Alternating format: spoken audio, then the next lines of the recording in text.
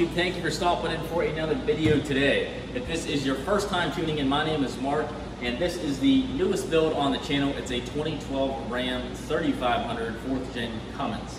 Man, that's a mouthful. Or as the fellow truckers may call it, it's my Cummins. So anyways, today's goal is to get a lift on this thing. I went back and forth on what size to do, what was practical, what was just too over the top, what was not enough. Right now the thing has a 2.5-inch leveling kit on it. That was a whole different video. Link up here to that video if you want to see us try and fit what we're going to try and fit this time, a 35 on a 22 by 14 negative 81 offset wheel. Not even close. Like that tire was just coming right into the fender. Like I would have had to cut like that if I wanted to make it work. So this lift is going to make sure we clear that. This is a temporary wheel and tire setup. I got the OG good looking tires coming for this. Wheels are still up in the air, but tires we'll talk about later when they come in. Some simple stuff we've done so far. I'm sure I'll forget a bunch of this, but we got the Boost Auto Parts sanded and smooth mirrors with the turn signal switchbacks. We did the painted cab lights. That was a whole nother video of getting that stuff installed. Third brake light also painted as well. Tail lights painted as well. So we kind of got the whole clean look going on here. Now I do want an opinion on your guys' side is what to do with this bottom half. I've been going back and forth. Do we keep the silver? Some people call it classy and it looks good. Some people say it looks like a grandpa, and we're gonna have 3 colors now going on between the lift color that I'll show you in a second, the silver and the blue. So it's like, I don't know, what do you guys think is the best option? Keep the silver, or just paint it all blue and keep it one solid color? Because we do have the flog bumpers coming soon. Those are in paint as well, and I'm gonna do those in blue. And then the grill's gonna come eventually mesh black. And then we got some sick Alpha Rex heads that I can't wait to do the install video on. They are the nastiest, meanest heads for these 4th Gen Rams. They make a lot of other cool products too for other vehicles. So enough of me blabbing on. Let's head over to the parts to be installed area and show you what we're looking at. We got some green, we got some red, we got some white, and mine's definitely gonna be the green stuff here. So this is a color I've never done before. It's Illusion Sour Apple. So to pull some of this plastic off and show you guys, it has a lot of flake to it, heavy flake, and it'll bounce from almost like on a camera, it looks yellow right there, and then like green back here. I think it'll look great underneath of there because I wanted that wow factor. I just didn't want another clean Ram. I wanted to like, whoa, that's different. So we got the springs for the 6-inch kit. This is a 6-inch long arm kit. Here's the brackets for the bumpers. I actually still need to get those painted. And then what else do we got? We got all the bushings we had to press out before we sent the arms off to powder. Rear lift blocks that we won't use. New lift blocks that we will use. These are 2-inch blocks, and those are 4-inch blocks. Reason being that I went with 2-inch blocks instead of the 4-inch is this is kind of a shot in the dark, kind of just based off measurements here. When you look at this truck, even though it has a leveling kit, you can see the back, that area is bigger than this area up here. This thing has about a 2-inch rake still. So when I got it, it really had 4 inches of rake because the factory front and then 4 inches higher in the back. Reason being, the guy who used this before me, I think he hauled some weight in the back of this old girl, especially basing off the gooseneck back there. And there's an add-a leaf in here for sure. Looking at a different truck and then comparing that we had in the shop to this, I definitely have an extra leaf or 2 in here for this. I'm sure the guy put it in there so we could tow a little more weight with it. No doubt at all in my mind. But that's definitely why the back sits higher, so I'm gonna have to compensate for that. Now for shocks, I took a slightly different route. In the rear, I did the mono tube, so that's just a single tube, single shaft, no reservoir or anything like that, because I don't know, I may change up to an airbag setup in the rear, who knows. Fronts, I know I'm keeping, you see them, so I wanted to kind of get the high end on that and see what kind of ride we could get out of this thing. So let me show you what's inside of here. Inside of here, we have the Fox remote reservoir, and they call this the 2.0 Performance Series. Performance Series because you get an adjustable, I guess we call it adjustable reservoir, but that's basically to adjust how stiff or soft your ride's gonna be. You can adjust this on the fly.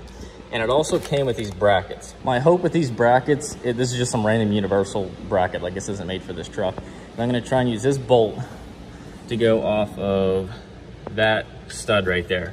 So that way this thing will sit right there and the remote reservoir will sit right where my finger is. So that's the plan anyways, but before we get any farther in this, we definitely have to get this thing up in the air. I'd love to, we got the master install Hayden, we got Jordan over here for backup.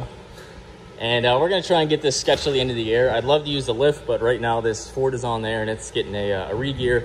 Probably won't be done till midweek, and I don't wanna clog up the system with the stuff we have lined up for next week's schedule. So this is kind of all tore apart right now. Now, word of caution, see this right here? It says caution, do not try this at home. That's pretty much how this should go.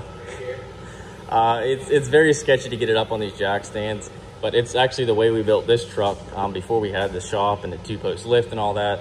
So it's not ideal, but they're sitting outside, so I'll set up a time lapse so you guys can watch how sketchily and terrible it is to get this thing to a reasonable height to work on it.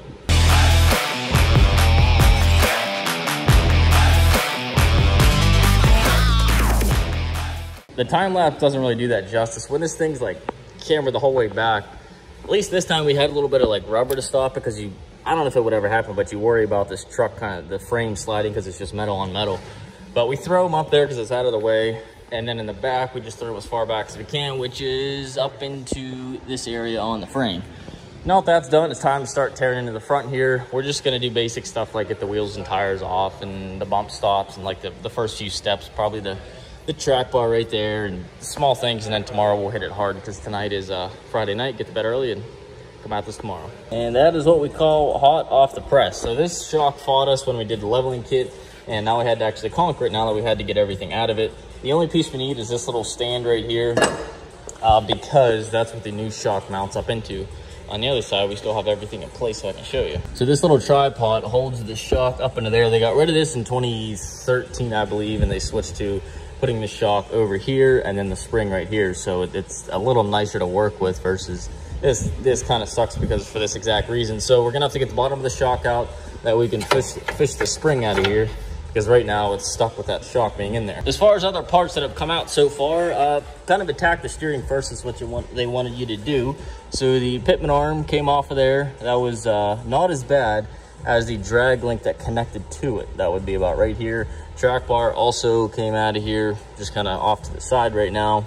And then the drag link itself took out completely, get it out of the way. Sway bar, they told you to take completely out of the vehicle, which makes sense because it's out of your way, and we have to put a spacer between here and the frame. Hardware for the track bar, hardware for the spacers for that. I believe they said to retain this. And then we have the pitman arm, or the pitman actual nut that holds it onto the steering box. Other half of the shock that fought us, we did have to pretty much cut this thing in half. So not that we were gonna reuse these anyways, but just made it a little bit harder than it had to be. So with that being done, that pretty much gave us all the drop that we're going to be able to get out of these factory arms. You can see they start hitting right there, and then on the bottom it's about to hit too. So that's about as far as we can take this thing to get everything out, and that's all the more we need right now, because after this I believe we're going to start getting into cutting all this off. So this bracket is going to get chopped off of there, it's welded to the frame, and then the new bracket will be farther back on the frame, giving us a smoother ride from that long arm kit versus a short arm, because a short arm would essentially just replace this. New bar is a little bit longer to get this axle forward, but when you start to get this steep, if you think about it, the force of the road is going like this. So when these bars are, you know, almost straight, down a little bit, most of the force goes up into the axle, up into the suspension. But once you start to lean it like this, like it is, now your force is going up into the frame, and that's when you get all the feedback into the actual truck itself. So to get that angle, those arms again that we need, we're just gonna have to go farther back with the brackets. And I wanna say they end up somewhere around here. We'll find out obviously, but that's kind of the next step to get this thing moving.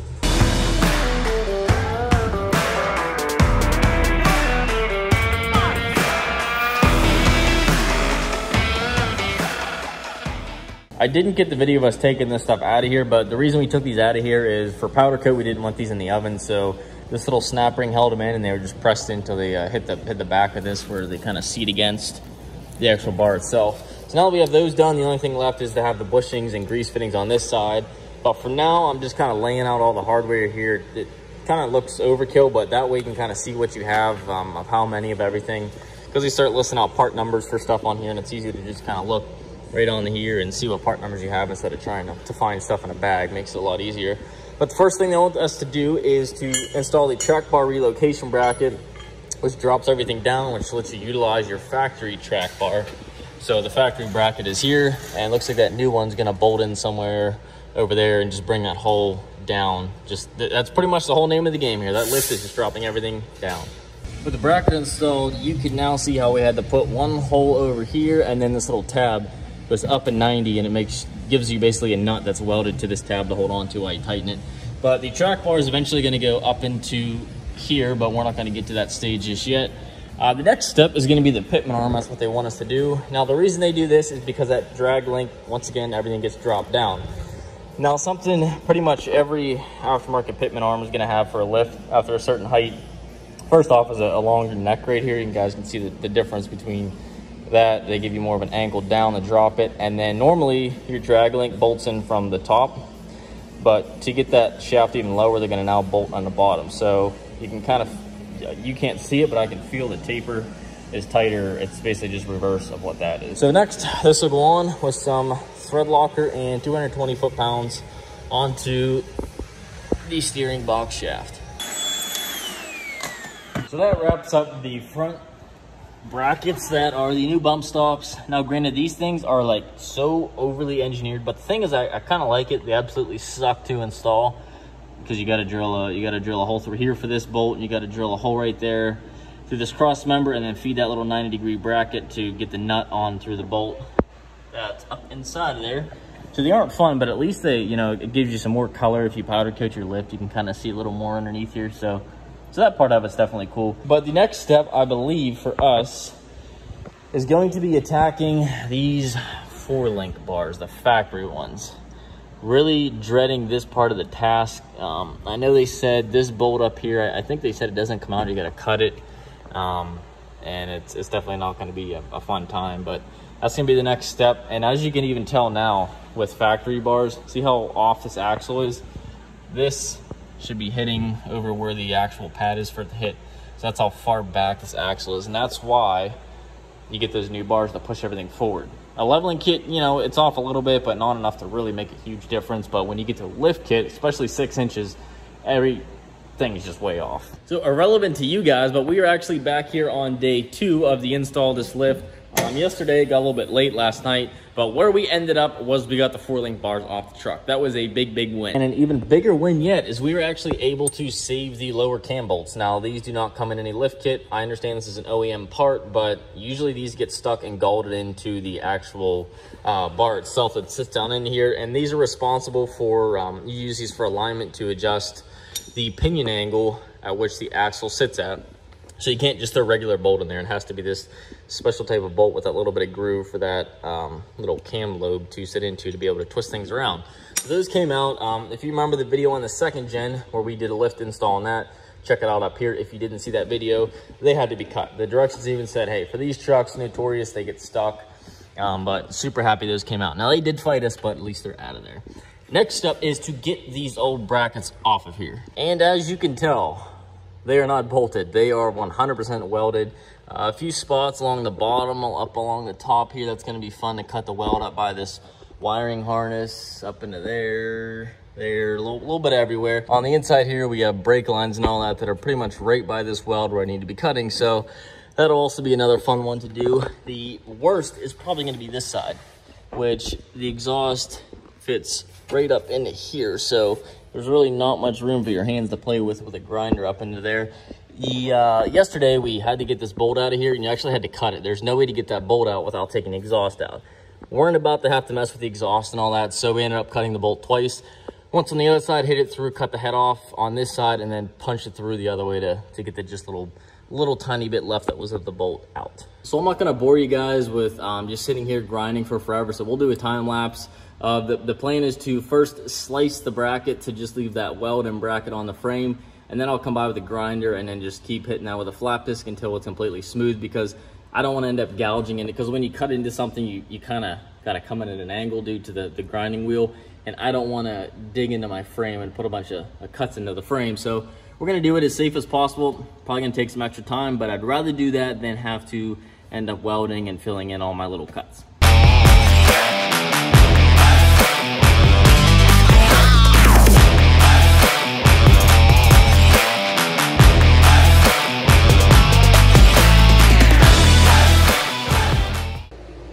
When I tell you that's a workout in a close to 80-degree shop right now with all this crap on, beating that thing off there, That is not something I would want to have to do every day. That's not fun. Man alive, she is off. Lots of beating and cutting later. It's tough because you want to keep cutting, but you don't end up cutting through your frame. So like right here was about perfect. A little overshot the gap right there, but it's just a tiny bit. So my plan is to grind the weld away. Same with on the inside. I'll grind part of that away. There's the rest of the bracket we have. I'll show you what the inside's like. That was the hardest part, was cutting this inside. So inside the frame, I kept this tab here. The plan is to cut it like right here and soften this edge. A, you'll never see it, and B, it's just too risky. These are fuel lines right here. These are brake lines right up top. So to cut that away, it's really not worth the risk. Same with this over here next to this fuel line. So I'll end up just kind of cutting that off right there and making it look good for the inside of the frame. Like I said, you'll never see it, doesn't matter. But just want to make sure it's not some jaggedy edge like that. I can't leave it like that even if you never even saw it. But hey, on the plus side, guys, front of the lift looks really good from back here. So if I'm ever underneath here doing my transmission, because it's a Dodge thing, I'll at least be like, hey, absolutely beautiful. This right here pretty much sums up how this is going so far. Luckily, to my knowledge, this is the end of the cutting between the little guy, the big guy, kind of getting in everything. So we got these pockets off here. We already got that done. But what I read next in the instructions was the sway bar end links that are welded to the axle right here next have to come off because they have their own bracket that sits flat against this. So we had to cut those off and then get this nice and smooth here for the new plate to butt up against that. So both sides had to be trimmed off of there.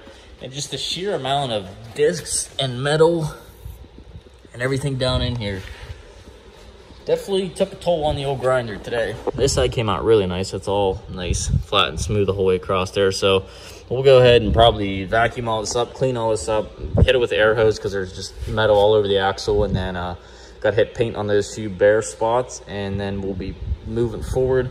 Jordan is working on the install of the bars. He got all the bushings in over here. Different ones here. They're kind of confusing on where all those go, but the ends are put into them. The grease fittings are put in, so they're pretty much ready for install. You guys saw us do the pressing of these guys earlier, so there's just a little collar that kind of went on the end of those. And then bushing, grease fitting through the middle.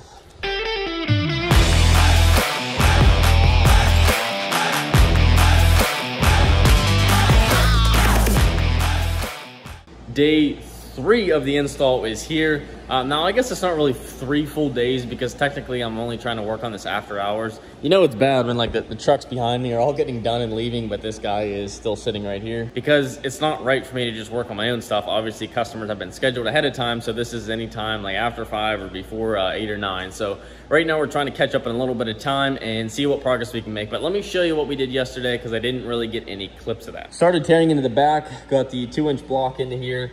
The pin was a little bit different size to what came in the kit, so Hayden actually kind of tackled the back.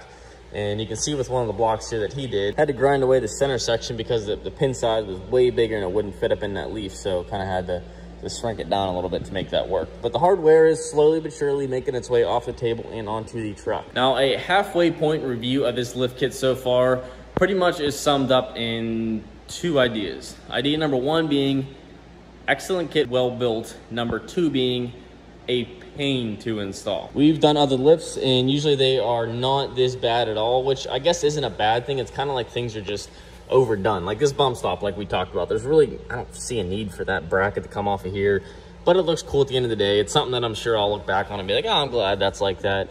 All this stuff with the holes and everything on the frame, I understand that these trucks, you know, the brackets are up here, so kind of have to move them back here, but it's like, either this truck doesn't have many factory holes to utilize or they just didn't utilize them. But either way, we're getting it done. But let's talk about how many holes I had to drill in this thing. How many holes do we actually have to drill into this? 1, 2, 3, 4, 5, 6, 7, 8, 9, 10, 11, 12, 13, 14, 15, 16, 17, 18, 19, 20, 21, 22. 22 holes in the old frame of this truck. So that definitely adds up in terms of sitting there just drilling over and over and over again.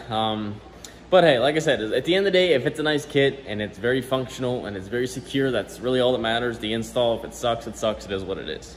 On that transmission cross member where that third jack stand is in the middle there, is it's supporting the trans because we took this out. This is a transmission drop bracket that came with the kit. So from the factory, this piece was about up to here. So what they do is they just shrink it down a little bit, and then that drops, kind of changes the whole course of your engine and everything, kind of drops the trans and angles it down a little bit. A couple of reasons. Number one, it lowers it down so your front drive shaft angle is a little bit nicer, a little bit lower, and also you're changing the angle of your output shaft for the drive shaft in the back. So it makes that a little easier as well. So really not too complex. Usually they give you like an indexing ring or something where you got to take the transfer case off, index ring on, and put your transfer case back on the transmission. So a little easier approach. Never actually done one of these, so we'll see. So far it's been a lot easier. The way this thing kind of goes into the truck is it would sit like this. So you have 3 bolts that hold this whole piece to the actual cross member itself, and then you can kind of see they give you holes to go straight up and then bolt this to the transmission itself. But for now, let's go ahead and get going on these 4-link bars. Now that all the holes are drilled for this, you saw all the different ones inside and outside of the frame. These ones go to 1 inch because they give you these guys right here. These are responsible for giving the frame like structural integrity, because believe it or not, with bolts, if you just kind of run them through the frame, it'll actually start kind of pulling the frame together, just because this stuff isn't like super thick, but at the end of the day, you're losing a lot of strength when you're having a mechanical advantage of a bolt. So this will go through and then just kind of sit basically the width of the frame, so that frame can never collapse in on itself when you're tightening. It's only gonna end up squeezing this piece of metal right here.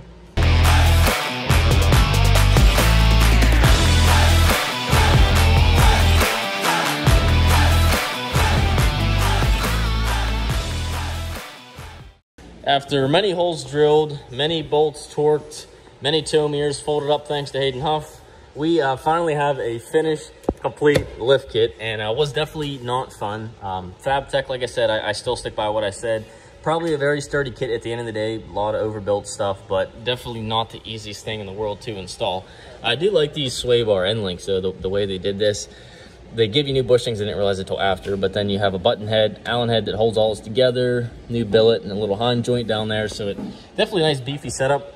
The reservoirs came out great. These are just the standard brackets we talked about, and just kind of used the one bolt out of the spring perch there to hold those up, and then kept them nice and center right there. So curious to see how those will look and ride once the truck is actually on the ground and moving. Sway bar drop down brackets over here, coils, springs, all that good stuff. The brake line relocation bracket is right down here, so that kind of brings everything up and out of the way of this bar and all that. And then just the other bracket here that was just a lovely time to install. Way underneath there, you guys can see the transmission drop bracket. It's really dropping the transfer case, but everything angles down like we talked about earlier. In the very back here, we have just a simple setup, didn't even record anything about it, was the block kit, and it was just a 2-inch block kit like we talked about. These things came with add leaves. I'm guessing that was 2 inches plus 2 inches to put us at 4 in the back and 6 up front. Now Hayden did most of the installation on that, so tell us how you think this install went. Was it good, bad, good kit? It was pretty good kit. It was a lot of fun cutting the factory U-bolts off, but other than that, easy kit to install. Not too bad. Jordan, review on the FabTech. Like it, love it, hate it, good kit, bad kit? Not a fan. Not a fan. How about the quality? It's definitely some good steel.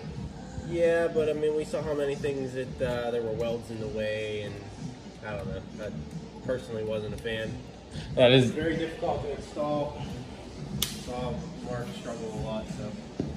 Yeah, the one spot of many that he's talking about, actually it was a couple spots this happened, was the welds get in the way. Like for right here, you couldn't even fit a washer or a socket on that because the weld is directly above that, versus, you know, this one has a washer on it. That one, absolutely nothing on it. Once the vehicle's on the ground, we can use the steering to pull this track bar over, because right now it's like the holes over here, we need to be over here. And these things are a lot easier to use your actual weight of the truck and the steering to move that back and forth versus trying to pull the axle forward and backwards. So for the last time, let's sketchily get this thing on the ground.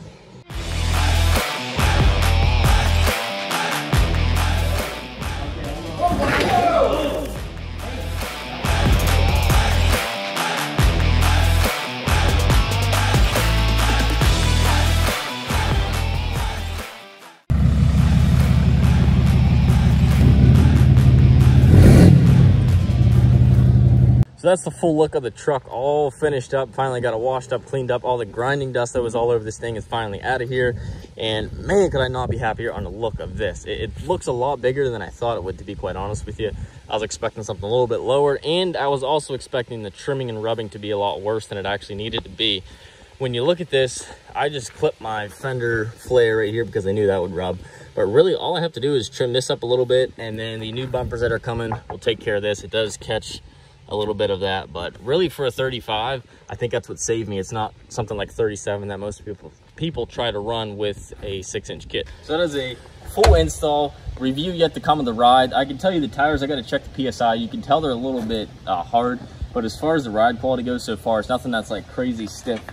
It still has a little bit of budge to it. The back is the same, but the front still has a little bit of play to it. So we'll play with the shocks and see what kind of ride we get over time. As always, guys, I greatly appreciate you watching the videos, checking out the content on the 4th gen. More to come on it. We are far from done on this build. If you did enjoy it, though, a simple, free thing helps the channel a ton. Give it a big thumbs up. That helps me tell YouTube that we are a decent channel putting out good content. So as always, guys, thanks for watching, and we will see you in the next video.